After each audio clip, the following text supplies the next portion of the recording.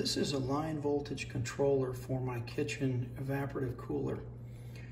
It is great when you're home to be able to just turn it on and get the setting you want. But there's times I'd like to be able to control it remotely or to be able to set it on a timing schedule. And this just doesn't do that. So I'm going to use a smart switch to accomplish that. And I'll show you at the cooler what it looks like. I used an outdoor smart plug. This is what it looks like, and I just plugged the cooler directly into this. And then this is plugged into an outdoor outlet. So that way the cooler's powered up by that smart plug, and it gives me the option to control it with an app.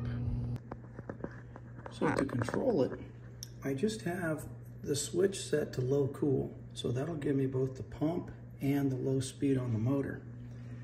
Then in the app, I have the app set to where I can just turn it on. You see, this is the vent where the air comes into the house.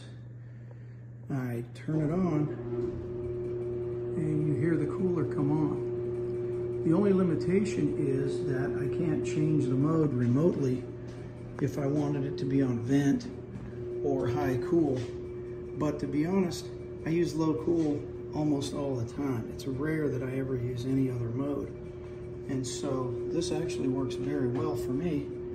I can turn it off and on, and the best part is I can schedule it for turning off at night and so on. If I come down here and do schedule, I don't have one put together yet, but the app allows me to do schedules. I can do a timer so I can have it go for a while and turn off when I go to bed and so on. And it tracks my run time. So it's really nice to have an app to be able to turn that off and on. And then I always have the regular controller if I'm at home and want to make those changes.